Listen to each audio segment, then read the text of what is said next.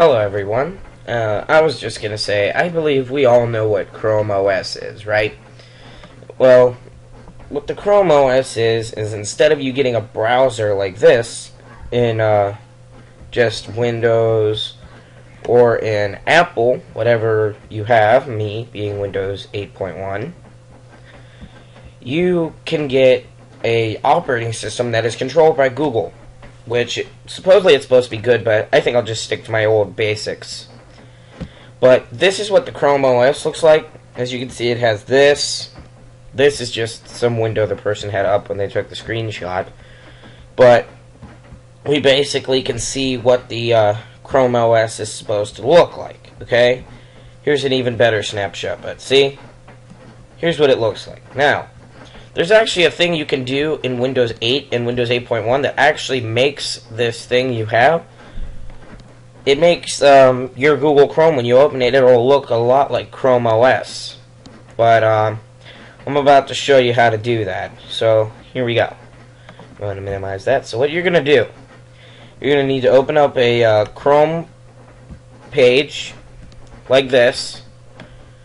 And then what you'll do is you'll hit this little thing here.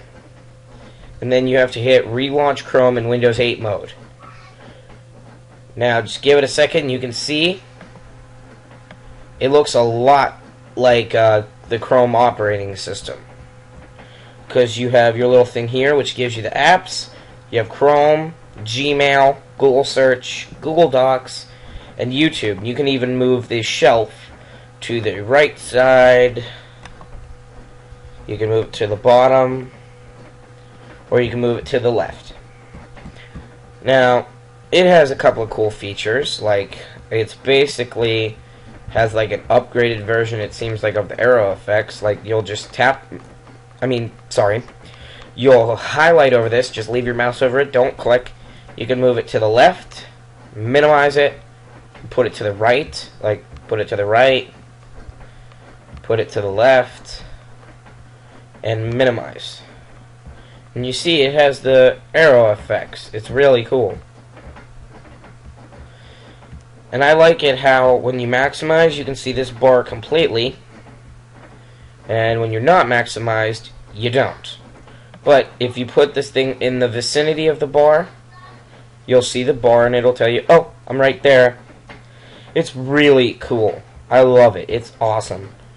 Because then you can use all of your Google stuff right here where you want it.